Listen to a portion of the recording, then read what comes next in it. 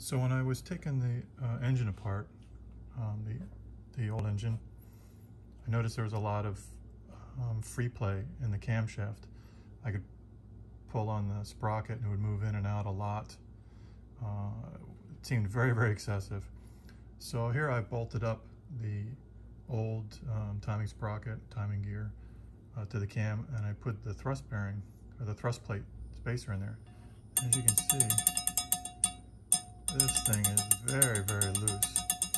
This is supposed to have 2 to 8 thousandths of an inch clearance. And when I measure this, it's 40 thousandths. So that's why there was so much play in there. And if you have too much end play, you can see it'll let your cam lobe will move back and forth, which won't be lining up with your lifters very well. And also, it'll affect your timing, because as this moves in and out, this will turn your distributor slightly, not much, but it's still going to change your timing, maybe a few degrees. I'm just guessing, I don't know. And it probably stays to one side just because of the thrust, you know, the forces on it as it's turning, so it might not even change, but it is bad to have that going in and out. So this thrust plate, this is the only thing that keeps the cam from falling out of the engine. It definitely don't want to go back too far, because then it'll run into the engine block in the back, right? So, and you don't want it to come out the front because you'll hit the timing cover. So here's a new thrust plate. The old one, I don't know if you can tell why it's bolted on here, but the other one just has 2 ears on it, so you can go on either way. Here's the one I bought. It has this oiling groove in it, and that's because on my engine here, you'll see I have this extra hole here, which just goes through to that hole there, right in the center. That's where the drive shaft for the oil pump goes through, so it probably doesn't really do much, but I figured it was kind of silly to have this thing not covered up if that's where it was. So when you put this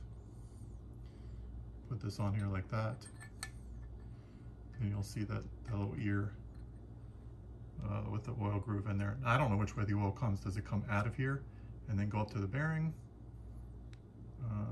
Or does it come from the bearing down? I don't know. But either way, it's going to be there now. So it looks like that's how it was intended.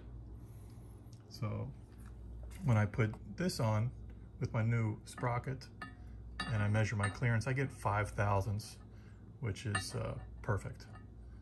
So just one more thing wrong with the old engine. Also, when I measured the thickness of the old thrust plate, it measured 0.215. It's supposed to be 0.250, a quarter inch. So you can see it's 35 thousandths off. So if you take that 35 thousandths and add in the 5 thousandths clearance that I'm supposed to have, that gives me the 40 thousandths, and that's what I measure now. So from what I can tell, this plate belongs to a very early 289. I think they were thinner back then, and the only way to make that work would be to have a timing sprocket, timing gear that is a little bit thicker down there.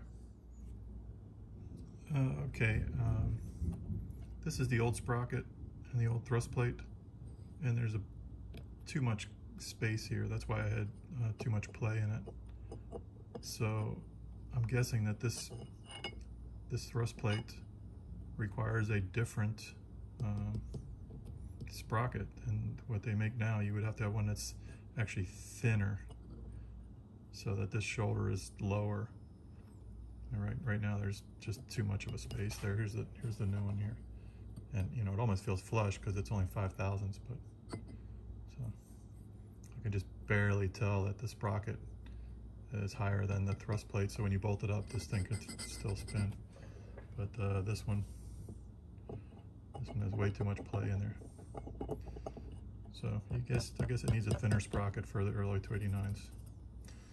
Anyway, it's kind of hard to find information on that. Just in case anybody's interested, here's the specs on the cam.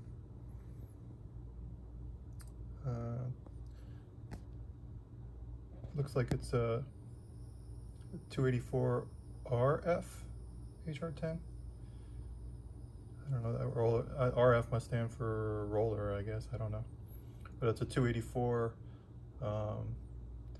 advertised duration, intake and exhaust, and 224 at 50 thousandths.